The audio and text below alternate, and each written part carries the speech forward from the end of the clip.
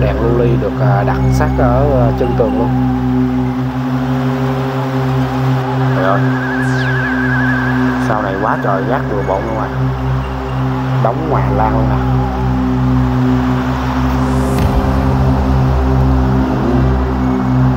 Có cả lon sữa bò nữa và mền mùng của ai nè.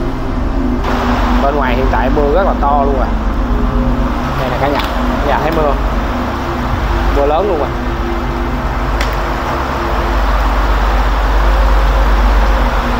Trời ơi, trong phòng này quá trời rồi. Cửa sổ nè. Ủa, mở ra cái nghe âm thanh nó bên ngoài ào ào luôn. Trời ơi, nước rồi kìa. Mưa nước nó động dũng rồi kìa cả nhà. Mới mưa chút xíu mà nước nó động dũng rồi kìa.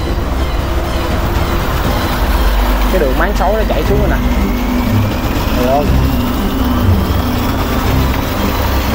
cái máng xối của ngôi nhà này vẫn còn hoạt động tốt nha. Cho nên là nước chảy xuống ào ào luôn nè, nó không có bị ngạt rác.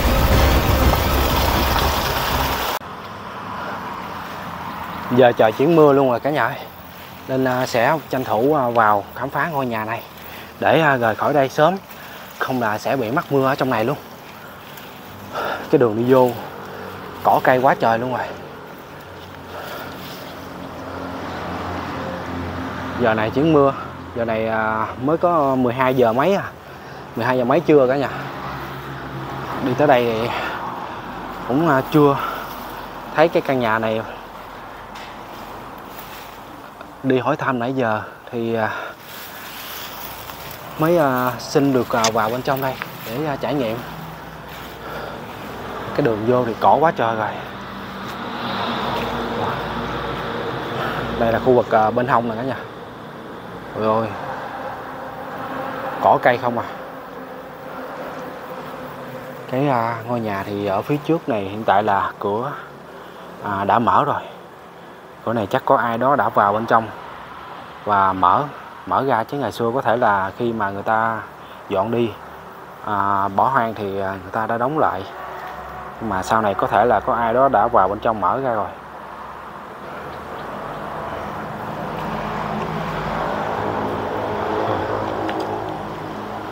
Xung quanh cái ngôi nhà này là công ty không à cả nhà. Bên đây là mấy cái công ty người ta đang sản xuất cái gì á. Mà hôm nay là chủ nhật nè, cho nên là không có ai đi làm hết. Mà công ty nó cũng có khá là yên lặng luôn. Đây là cái đường hành lang ở cặp bên hông. Mưa luôn rồi cả nhà ơi. Đây, phía trước nè. Phía trước là nguyên một cái đùm cỏ xanh cao hút đầu như vậy nè. Nhìn cái đường vô, đi vô là cao hút đầu luôn cả nhà, rất là khó đi luôn. Rồi mưa to luôn rồi, mưa lớn luôn rồi.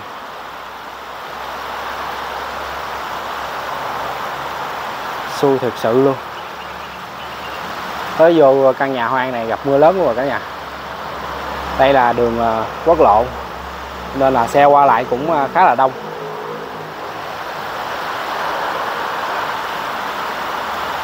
Như là dưới đây có một số mấy cái gì đó đã bị sét rồi. Này là cái gì đây? Như là mấy cái mảnh sắt dụng gì đó cả nhà. Nhưng mà nó đã bị sét hết rồi. Nó nằm một đống ở đây luôn. Ồ, có cái bóng đèn nữa kìa. Như là cái bóng đèn đó nằm ở phía trên của cái hàng rào ở phía bên ngoài. Hồi xưa người ta có gắn hàng rào nữa. Căn nhà này tính ra là rất là khang trang. Cái khuôn viên thì nó quá trời rộng luôn nè. Phía trước cái này, chỗ này mà dọn ra là cái sân đó, rất là rộng luôn. Gông ghêu gì bây giờ nó cũng đã bám đầy hết trên tường rồi. Nhà này như là một kèo giữa nữa nè. Bây giờ Linh sẽ vào bên trong nha, để xem là bên trong còn sót lại đồ đạc gì hay không. Vừa mới bước vô và thấy hình như là có đèn lưu ly rồi cả nhà, trong cái góc tường này. Hình như là có 2 cái đèn lưu ly được đặt sát ở chân tường luôn.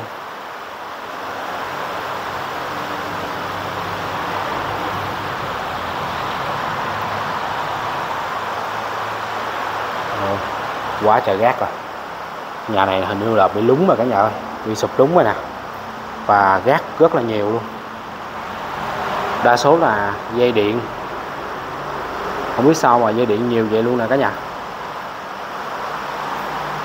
Chỗ này là giữa cái nền, nhưng mà nó đã bị lún và bị sụp xuống rồi nè.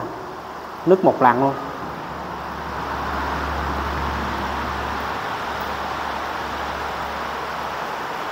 Mưa bị dột nữa.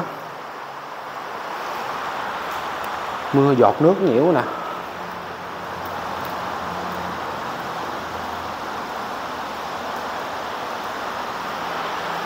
Ôi ôi, ton nó lũng rồi. Nè cả nhà, ton nó lũng mấy lỗ li ti ở trên nè, cho nên là mưa nước nó nhiễu xuống lợp đợp luôn. Nhà này chắc là bỏ hoang cũng lâu năm lắm rồi, cho nên là cửa sổ đâu nè đã bị mục, và một số thì nó cũng đã bị rớt mất luôn. Trên tường cũng còn ảnh Phật rồi nữa.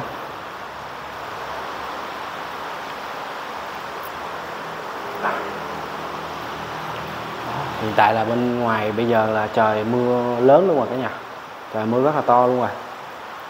Cũng may là nãy khi mà Linh vào bên trong đây thì đã gửi xe ở bên ngoài cái quán cà phê rồi. Nhờ người ta trông coi giùm một xíu thì Linh vào bên trong ngôi nhà này khám phá xíu rồi sẽ ra. Bây giờ có thể là mắc cái cơn mưa này sẽ rất là lâu, phải ở đây lâu lắm mới có thể là đợi mưa tạnh mới ra được cả nhà. Tưởng đâu là bữa nay đi ngon lành, không ngờ là mắc mưa. Cái cửa của ngôi nhà này tính ra là nó khá là kiên cố luôn á. Cửa này thì nó sẽ rất là chắc luôn cả nhà. Cửa gỗ nè, dày lắm luôn. Nhưng mà không biết sao mà mấy cái chốt khóa thì hiện tại là nó đã bị mất tiêu hết rồi. Mấy cái chốt khóa bị mất hết rồi. Ổ khóa đây cũng bị mất luôn nè. Chắc có thể là lúc trước có người nào đó đã vào bên trong đây trước rồi.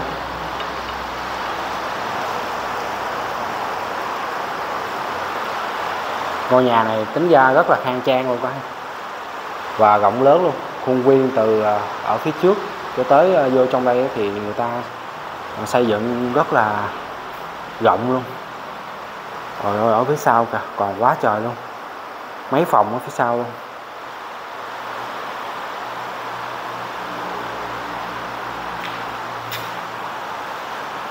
Trên cửa sổ này thì lúc trước họ có dán báo nè, dán giấy báo lại nè.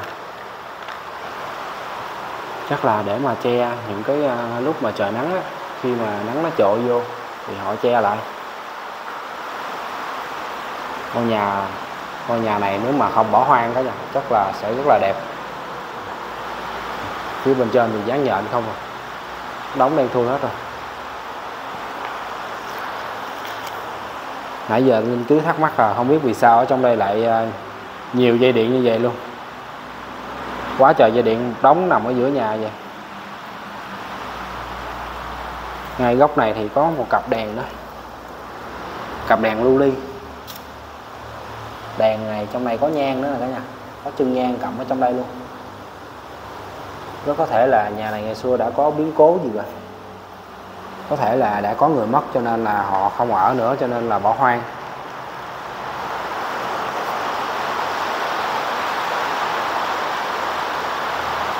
Bên ngoài bây giờ mưa rất là to luôn. Cả nhà thấy không, mưa nhiễu lợp đợp.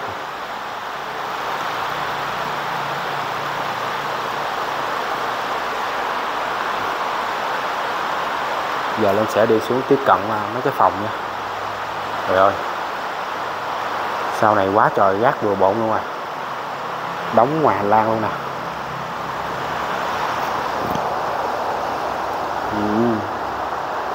Có cả lon sữa bò nữa cả nhà. Và mền mùng gì có ai nè. Có thể là sau khi bỏ hoang đã có một số người nào đó vô gia cư hay sao vô đây ở nè cả nhà.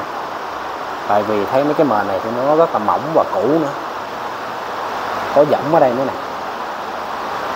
Để xem cái lon sữa này còn không. Rồi, lon sữa này đã khui rồi. Trời ơi, có cây gì nữa nè. Này là một cái ống ngủ.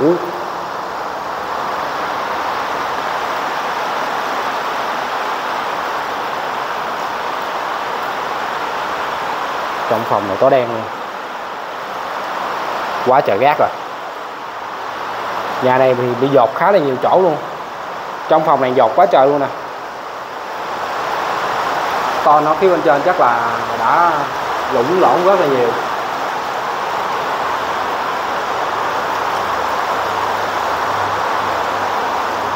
Chắc chắn là nhà này đã có ai đó vô trong đây ở rồi cả nhà. Nhưng mà không phải là người nhà, có thể là người vô gia cư đã vô trong đây ở rồi. Ở đây là có một cái đèn lưu ly bị bể nè, và người ta đã đốt đèn ở trong đây. Có mấy cái vùng gạch nè, với lại đồ rồi, quần áo nữa.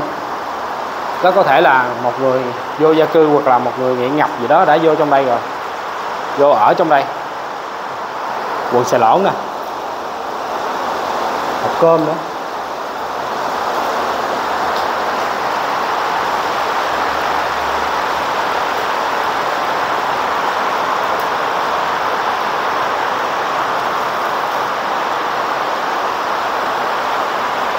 Bên ngoài hiện tại mưa rất là to luôn rồi. Đây nè cả nhà thấy mưa, mưa lớn luôn rồi.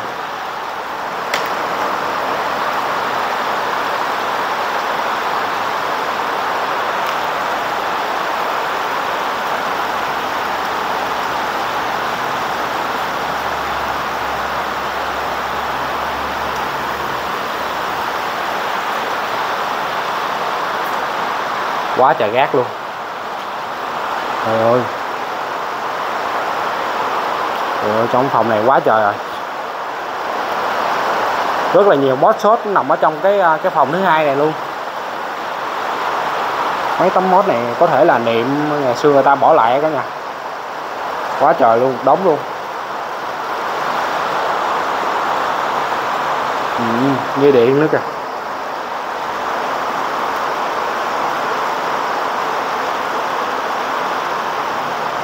Có cả quần áo nữa cả nhà ơi. Và trong cái phòng này thì nó rất là hôi.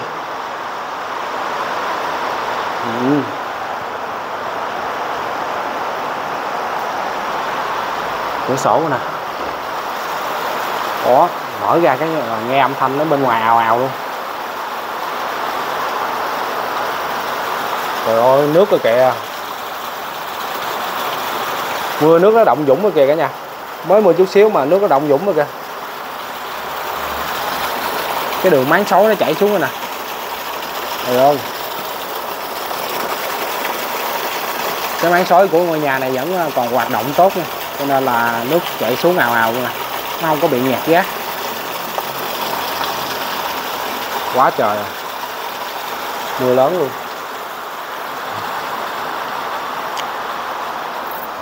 Đây là một cái áo của đàn ông, áo thể thao. Cái niệm mà người ta có một cái vỏ bọc ở ngoài nữa, vẫn còn vỏ bọc này đó nha. Nhưng mà không biết sao ai vô đây môi hết mấy cái ruột ra, giờ nó lòi mót xốp ra hết trơn rồi.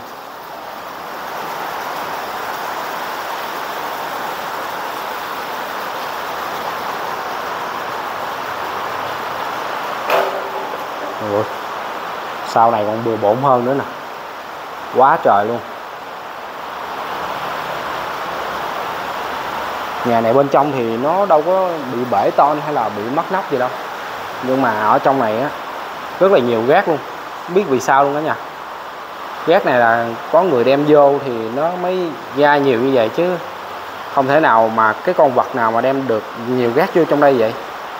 Một đống luôn coi nè, đen xì luôn. Và cái nền của ngôi nhà này hình như là nó đã bị sụp lún rồi.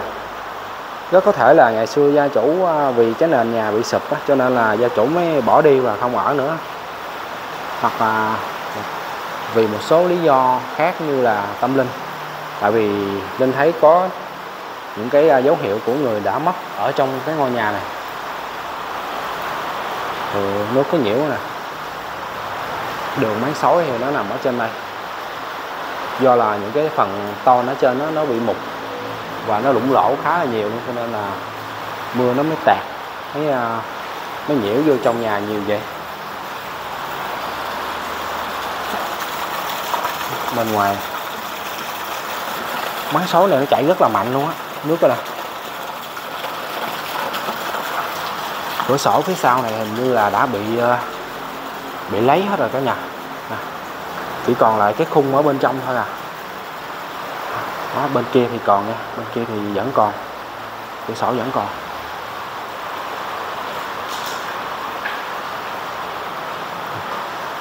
Quá trời luôn, rất là nhiều đồ.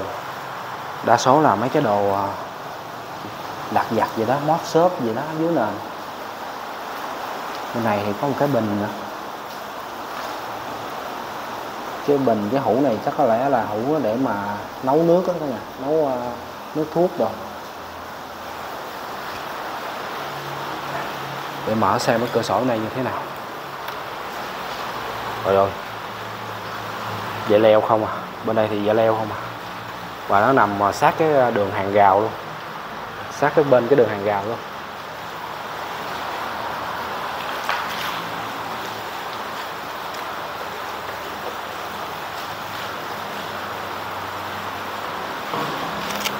Cơn mưa này không biết khi nào mới tạnh nổi cả nhà. Mưa rất là lớn luôn.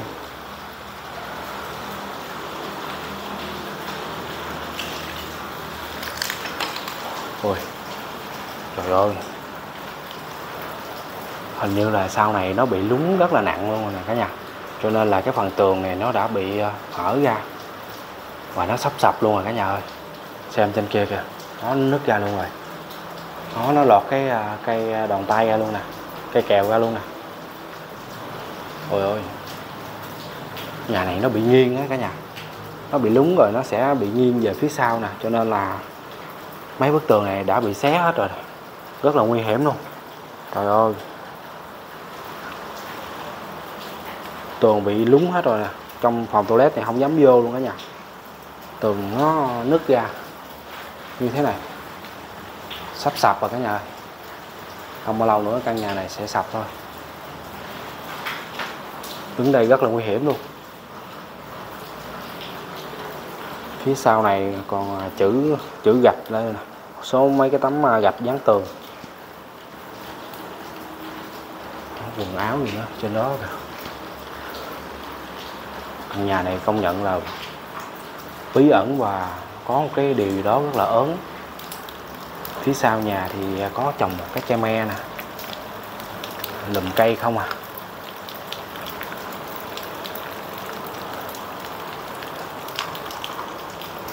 Đây là có lẽ là cái gian bếp, còn một cái nón bảo hiểm ở trên đây. Gì trời, trời ơi, con thằng làm hết không? Cái nón bảo hiểm nè, cái nón này hình như còn mới lắm cả nhà, nhưng mà không biết ai vô đây họ bỏ lại luôn nè. Cái nón này nếu mà giặt lại thì sẽ còn sử dụng được luôn á. Ôi ôi, trên đây có một cái hũ gì để thui vậy trời nè, không biết phải hũ gia vị gì không, tại vì ở đây là cái gian bếp nó cũng bị sụp luôn rồi này, cái này nó hở cái chân ra phía ngoài bên tường luôn. Ui trời, cũng hình như là bớt mưa rồi, nên sẽ đi lên nhà trên nha. Ở dưới đây khá là nguy hiểm luôn, tại vì cái nền nó bị lún sụp nghiêng xuống này cả nhà. Phía sau đó thì nó hở ra hết rồi, không biết nó sập giờ nào nữa, không dám đứng lâu. Trên tường này có mấy cái hình vẽ gì hay sao á. Bên ngoài thì trời bắt đầu mưa nhỏ và sắp tạnh rồi cả nhà. Chắc là Linh sẽ tranh thủ rời khỏi đây. Ở đây hồi mưa nữa mà mưa dai nữa sẽ không có đi ra kịp đó cả nhà. Quá trời muỗi luôn, nãy giờ muỗi nó bám theo đầy người hết. Thôi chắc là bây giờ Linh quay trở ra để mà tranh thủ lấy xe nữa, tại vì gửi xe người ta không có dám để lâu cả nhà.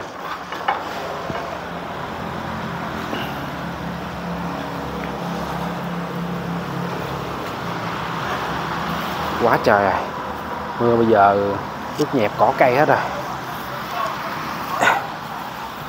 Tạnh mưa tranh thủ rời khỏi đây thôi. chắc là Linh sẽ xin phép dừng cái video tại đây nha cả nhà. Thì nếu mà cả nhà có xem được cái video này của Linh thì hãy cho Linh xin một like nha, cũng như là một chia sẻ, đăng ký kênh để ủng hộ Linh có động lực đi khám phá những cái nơi mới khác tiếp theo hay hơn nữa nha. Xin chào, hẹn gặp lại cả nhà. Cái đường cỏ rất là tùm luôn.